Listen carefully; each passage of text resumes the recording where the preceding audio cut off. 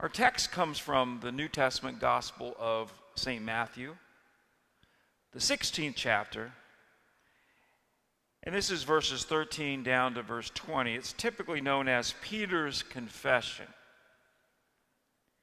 When Jesus came to the region of Caesarea Philippi, he asked his disciples, "Who do people say the Son of Man is?"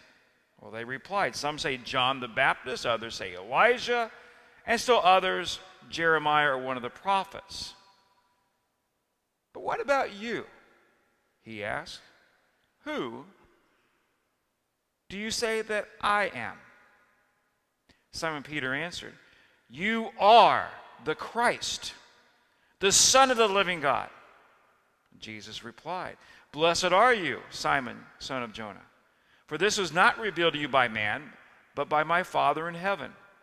And I tell you that you are Peter, and on this rock I will build my church, and the gates of Hades will not overcome it. And I will give you the keys of the kingdom of heaven. Whatever you bind on earth will be bound in heaven, and whatever you loose on earth will be loosed in heaven." Then he warned his disciples not to tell anyone that he was the Christ. Amen. Who do you believe Jesus really is? I'll begin with the location of the story. That's critical. It happened in an area, a region known as Caesarea Philippi. This would have been a long ways from Jerusalem, the headquarters, the capital, the center of religious activities. Caesarea Philippi is actually quite a bit north of where most of the stories of the Gospels take place. Right on the southwest corner of Mount Hermon. In this area, it was really a convergence of all sorts of thought, all sorts of theology. It was recognized by a number of people as kind of a holy center of worship. For the ancient Syrians that lived in that region, it was the place by which they would worship the god Baal. Baal, as you know and remember, is the god of the sky, the god of rain, the god of thunder. And archaeologists that have gone into this area have found at least 14 different temples that were dedicated by these people to the god Baal. It was still recognized in Jesus' day as a place. The ancient Greeks also saw the value of this particular location. There was a large hillside with an open cave. And according to Greek understanding, it was the birthplace of the god Pan. Remember Pan? It was with the flute. Pan was the god of fields and forests, of mountains, sheep, and goats. It was also a place that the Romans felt as a place of worship. There it was Herod the Great, the leader there at the time of Jesus' birth, that he dedicated a temple to Caesar, to honor Caesar. That the emperor's court prospect of worship was also located there, that whether you be the Syrian background or the Greek or the Roman, it became a center of worship. And then, of course, you have the Jewish belief. That area of land was given to Joseph's son Manasseh, part of the double portion of as it was divided up after they came in to take the land. But the key critical part of the story for Jewish worship was that this very region was the source of the river Jordan. It was the river Jordan that was the life-giving water for the people. That the mountains, as they would collect up on top of Mount Hermon, the snow, as it would run down the mountain and create these little tributaries and streams that would create then this river, it represented life, the lifeblood of Israel. And it's this place, far away again from Jerusalem and all the theologians there, that Jesus pulls his disciples apart from everyone, and he asks them this question: who do people say is the Son of Man? Who is the Son of Man? Now, even that question is a little bit loaded, because the phrase Son of Man was a hotly debated conversation point among the Jewish people of Jesus' day. It goes back to a passage that's found in the Old Testament, the book of Daniel. In chapter 7, verse 13, it describes in this prophetic conversation that Daniel records a vision that he had, in which one comes from heaven, from God, who is given all authority, all glory, all power on earth and over the earth, that all people of all lands would worship forever. And his title is the Son of Man. And so as the disciples heard Jesus ask the question, they began to give the speculations of the theologians and the common conversations. You know, everybody has a thought. Everyone has a theory. Everyone has something that they're thinking about. And for some, they say, oh, it's got to be John the Baptist. He's our contemporary, and he's a prophet of God. Maybe it's John. For others, they went back to one of the great prophets of old. They went back to Elijah. Or some to even Jeremiah. And others, they just said, it's just got to be one of the prophets. We're not sure who it is. But then Jesus does something powerful. He pulls aside Peter. Again, Peter always was the impulsive one. Peter was always, he wasn't necessarily given the title as the chief of the disciples, but he seemed like he just gravitated towards that top spot. He always was the one that seemed to be there at all the important points. And Jesus did that amazing thing where he asked him particular, what about you? What about you? Who do you say that I am? It's a great question. As we think about the signs of spiritual vitality, the vital signs, we all have a belief structure, mental, spiritual grid that we live with in our minds.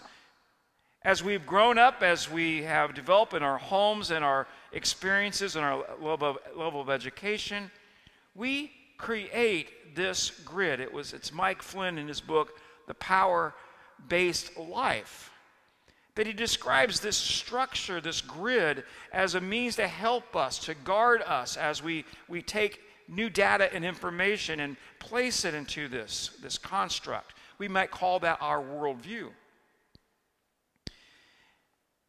But there's also this aspect as we think about our world in which we have a moral value structure. To whether we see something as good or something that is bad. Something that is important, something that is not important. And that structure can be based on a wide different various things that we come. For some people, that structure is influenced a lot about the key people in our lives. Parents, grandparents, teachers, pastors, political leaders. They help mold and shape that structure. Sometimes it's popular thought, religious belief, being brought up in church and hearing the stories that are of the Old Testament and the New Testament. It could be a number of different things that we have developed this grid within our minds, and I'll call that grid our belief structure. And when we are faced with new things, different things that come across and challenge us, we try to interpret that within this structure, which is still changing, but it's there. And what Jesus was doing with Peter was really saying, okay, you have followed me for these number of years. When I remember standing there on the seashore of the Sea of Galilee, the boat's still right there, and I stood before you and I said, Peter, come, follow me. Yeah, I'll make you fishers of men. Peter left it all to go follow Jesus. He did that because he had a belief that Jesus was more than just the ordinary person, more than just someone that was just passing by that has an interesting little difference. No, he made a huge commitment to follow. And so now Jesus is asking him specifically, who really am I? And Peter's confession was straight up, straightforward, and within his understanding, he clearly declared that Jesus was the Messiah. And he added something. The Son of the living God. Now, whoa. Did you just hear that? I want you to think about this for just a moment. Peter looks to Jesus, to his response. Jesus gave the first thing, well, the Son of Man. Well, who is the Son of Man? They gave all these speculations. But then Jesus said, Peter, who am I? Who am I to you? His response was, you're it. You're the Messiah. You're the promised one. You're the Christ, Son of the living God. That's big. The question for all of us here today, when we think about this person of Jesus, and we take it in this belief grid that we have, who is Jesus to you? Is he someone that you've heard about, maybe that you've heard others preach or teach, or you've watched documentaries, you've read about it, you know what it says in Wikipedia? You might be piggybacking your faith on a parent's faith, a grandparent's faith that were people that loved God and loved the Lord Jesus Christ. And there's tons of speculations. If I were to ask you, or anyone were to ask you, who is Jesus? You say, well, he was a historical figure that lived back, the first century. Or that he was the founder of a movement called Christianity, or a number of these things. And we would probably be very accurate as far as that. But that's not really what Jesus asked. He says, Peter, who am I to you? His response was, you're Messiah. You're the Christ, which literally means the anointed one, Son of the living God. And his response back to Peter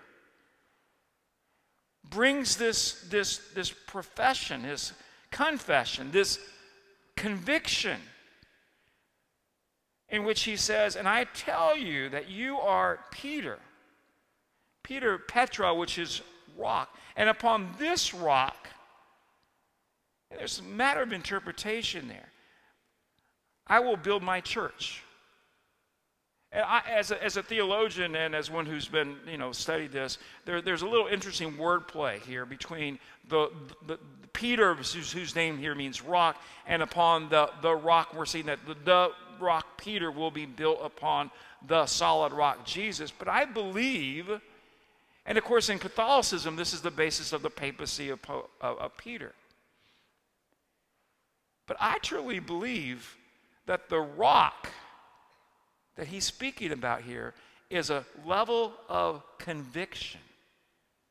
It is upon this solid conviction that you have that I am the Christ, the Son of the living God, that you will build the church. It's a sense of belief that I'm not just an ordinary guy.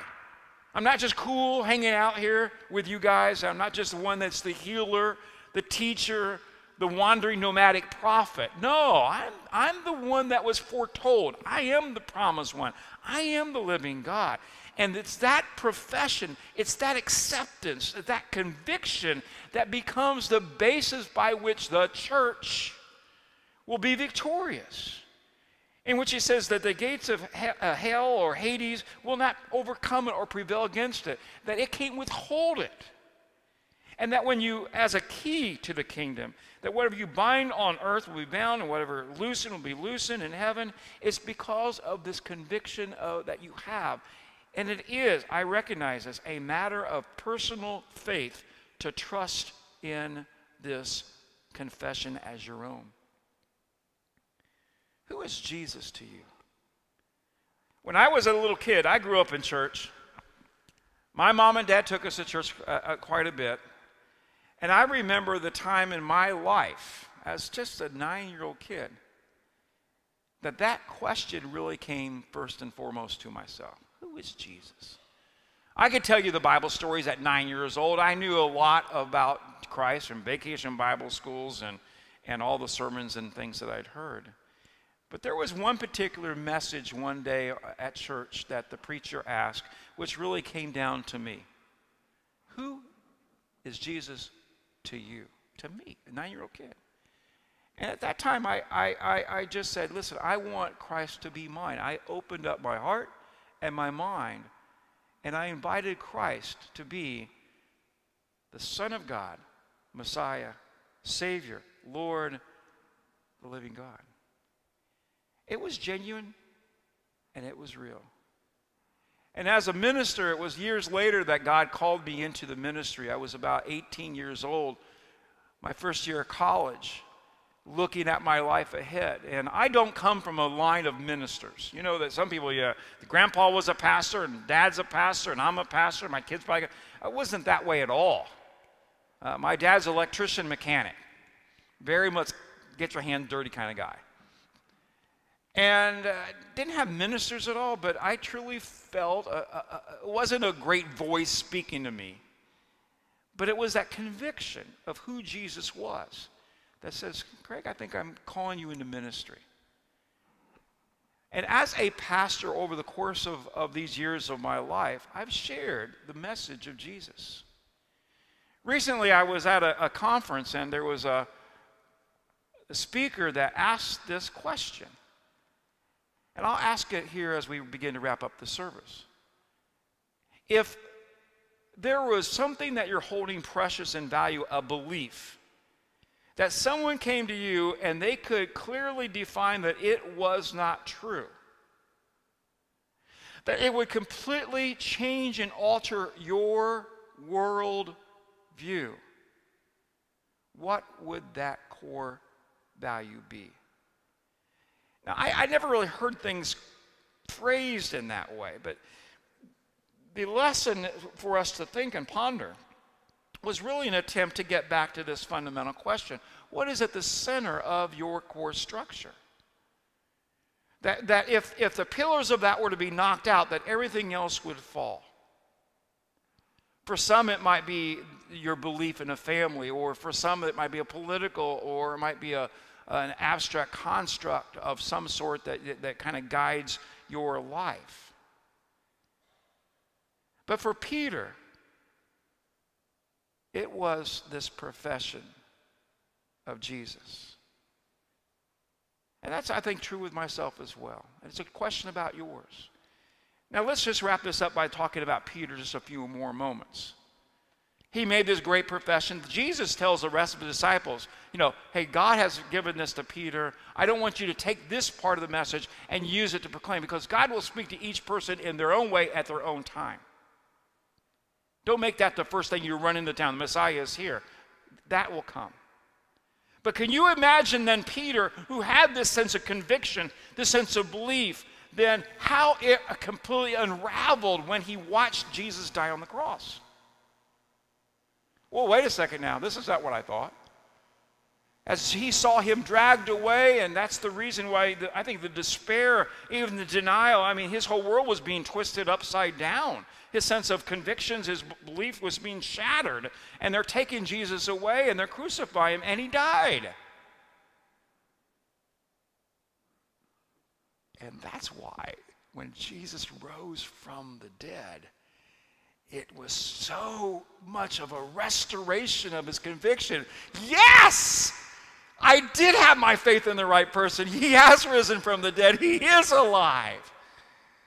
That 40 days later, he preached the powerful message of conviction and authority on the day of Pentecost of that person of Christ.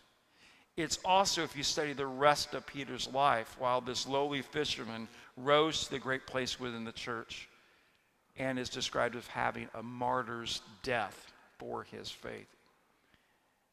None of us may be ever called to suffer in any kind of manner, shape, or form, but the conviction level is just as real today. My question this morning is, who is Jesus to you? Let us pray. Father God, Lord, this is part of our world today with the different thoughts and theories and beliefs. We understand. But this is an intensely personal question. It's between God and each individual. I'm posing it, Father, but I'm posing it as from Scripture, but it's really your message to each person. I pray that each person at this moment and this day will look within themselves to answer that question, and that you might reveal to them the power, the beauty, the love, the acceptance, the grace, the forgiveness, the joy which is found in the gift of Jesus. We pray this in his name. Amen.